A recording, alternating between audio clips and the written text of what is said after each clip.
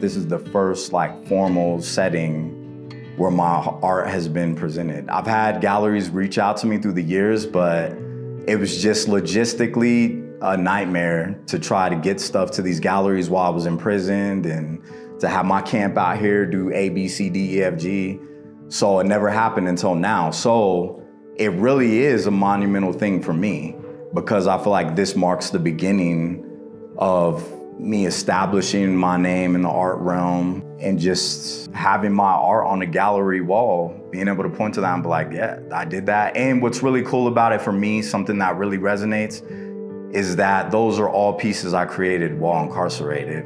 And I love the fact that I'm able to view that now as a free man and even witness the creations of these other now incarcerated beings and see how their voices are being seen and heard.